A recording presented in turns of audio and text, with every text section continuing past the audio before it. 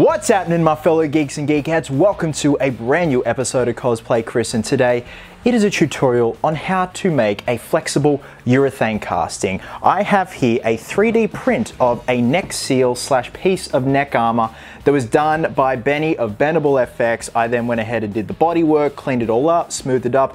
I then took a silicone mold of the neck armor. It was a silicone mold made with pinky seal and then a 2-piece fiberglass shell jacket mother mold. So the original idea is Benny and I want to do a 1:1 scale mech armored bust. The Batfleck look where he is armored up to take on Superman. So not only can this neck seal be used for, say, a mech armor cosplay, but any other cosplay in general that requires a neck seal or something to look uniform or just nice and neat around the neck area of a cosplay. So we are going to be doing a flexible urethane casting, and for that we are going to be using F70. It is a fast set urethane from Barnes, and the thing about urethane is when it comes to flexible castings, you really have to keep working with it. You can't just slush it about like a rigid resin and leave the coat to dry. You have to keep working with this stuff until it gels and it sets properly. Now we also have some polyurethane black tint here, also from Barnes. So the mix ratio for F170 is 50 to 100. So I'm very used to, 100 to 100, 1:1 mix ratio. So I always have to keep that in mind. And it dries a honeycomb color, so you only need a little bit of black tint. It'll go a long way, trust me. So ideally, I'd like to do 3 or 4 slush coats, and we actually have to glove our hands up and keep working the urethane around in the mold until it starts to gel to get a nice even consistency, because what urethane tends to do against silicone is bead away, much like water on skin. Unless you keep working with it, you'll come back to it if you've left it too early and it's all beaded away and sunk down to the bottom. So this is a relatively easy mold, nothing too complicated, not a lot of undercuts, whereas you have something like a Batman cowl or a helmet can be a bit tricky getting in there, especially in the chin area. So of course our first step is we're gonna glove up. I am also gonna use a respirator for this because F170 or the F series can get a bit fuming. You just don't wanna be inhaling that type of stuff. The working time for this is 5 minutes and demold is 2 to 3 hours. So this is great. I have used slow set urethanes in the past for slush coats and castings, and it is a pain in the ass, I can tell you that much, because you have to stay with the piece. Each coat takes about 40 minutes before it starts to gel. All right, we're gonna get our scales, our mixing cup, and our mixing stick, and let's get to it.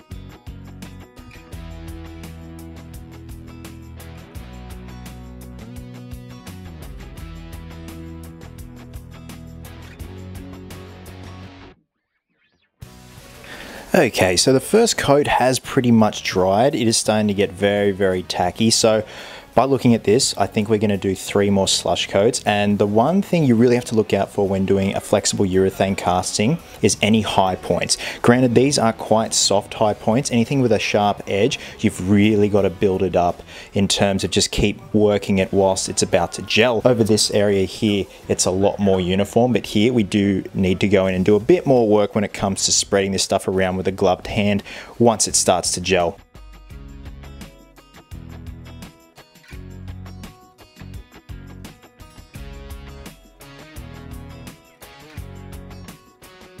Okay, we are the second slush coat in, and already we have built up a really nice consistency. As you see before, I was using some spare disposable brushes as well as a gloved hand. Disposable brushes work really well in terms of getting a nice even surface. So we're going to repeat this step 2 more times. We're then going to let it cure, and then we'll talcum powder it up, remove it from the mold. We'll then cut away all the excess, the flashing and the inner part here, so we can wear this piece, give it a try, give it a road test, and call it a day.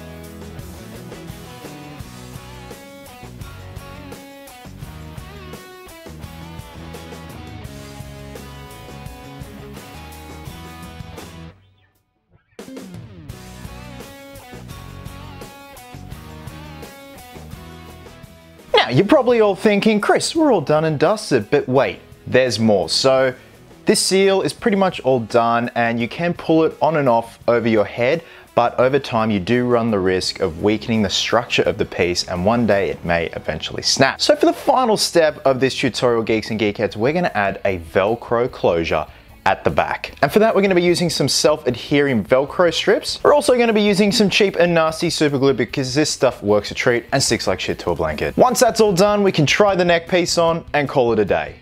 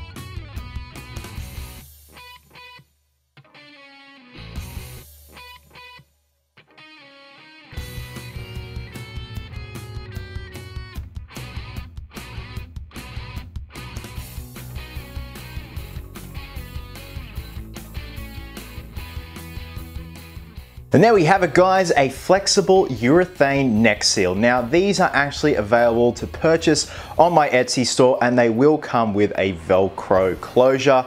If you had any other colors in mind, I can tint the urethane. So just let me know if you do want to get one. Please leave a comment in the purchasing section and we'll try and figure something out if you want a custom neck seal. Now, of course, the foundation for this neck seal is a 1:1 scale bat fleck mech suit bust that Benny and I are going to be constructing. And I thought I'd love to offer these to you guys because they can go to other parts of any other cosplayers. You can cut them here so you can get rid of the chin area and leave them open for a nice decorative collar for your cosplays. Guys, thank you so much as always for watching. Wherever you are in the world, have yourselves an absolute cracker of a day. I hope you're well, hope you're happy, be merry, be silly, and until next time, geeks, please always remember, cosplayers do it best.